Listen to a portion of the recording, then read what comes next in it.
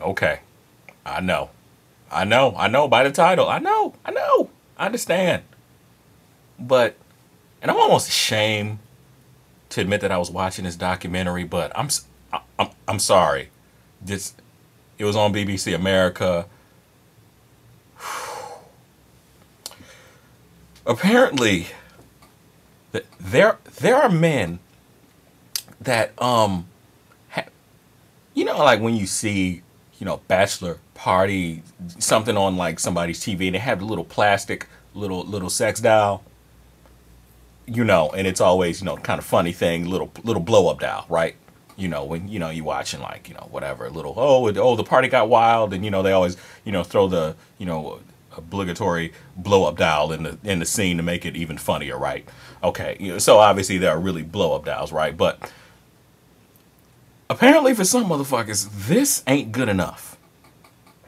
Um, and going back to, I was watching BBC America, and apparently there are shit. There are men that have dolls that are life size and lifelike, that run it, and they cost like a few $1,000s.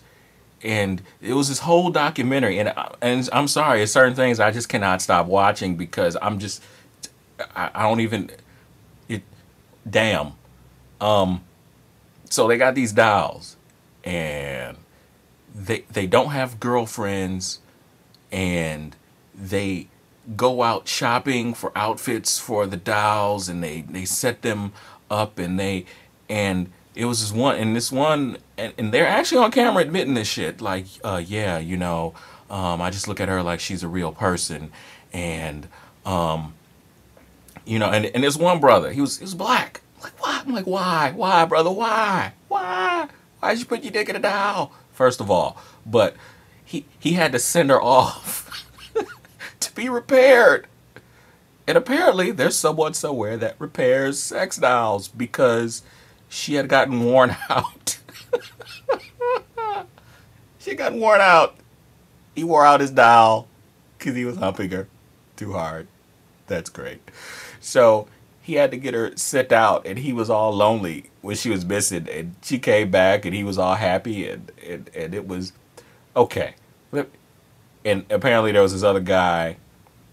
He had more than one, and he had a girlfriend, and she was like, well, you know, it's just something that's a part of him. Well, later on in the documentary, you found out she left his ass because he had like three, and they were all just like sitting around the apartment too, which is some creepy shit. Let me tell you something, man. As growing up as a little boy and as a young man, I don't know if any of you have either have daughters or have been somewhere and seen one of these little what do they call American Girls, these little dolls. They're like these lifelike looking dolls. That is the scariest shit on the face of the earth. And for any of you that have like sisters and y'all grew up, you know, in the house and look, let me tell you something. Dolls freak little boys and most men the fuck out. They freak us out. Like oh, it's dolls. You know, because we all know that dolls come to life and eat your flesh. That's just a fact. It's scientific. It can be proven. So my thing is, as an adult male, like I couldn't imagine being in a house with something like a mannequin standing there all the time because, as we know, you know, mannequins also come to life, but they just eat your brains because that's what mannequins. That's how they survive and have eternal youth, which also is a scientific fact for those of you that don't know. So I couldn't even imagine having a first of all, if you are paying $1,000 to hump a plastic doll, first of all, damn. Second of all, give me the money and I will teach you how to pick up women. Because if at any point to you, if at any point, how do you make that decision? Is what I'm really trying to get at. At what point do you wake up in the morning and you're just like, oh, well, it's gonna be a great day. I think I'll fuck a doll. That's yeah, that's what I'll do. Or are you walking down the street and are like, oh, that mannequin. I would really get at that fucking mannequin right there. Or, you know, are you going to Toys R Us and, you know, you go down, you make a wrong turn and, you know, you suddenly get excited and you got an erection in the middle of the dial aisle. How the fuck do you decide that you want to fuck a doll?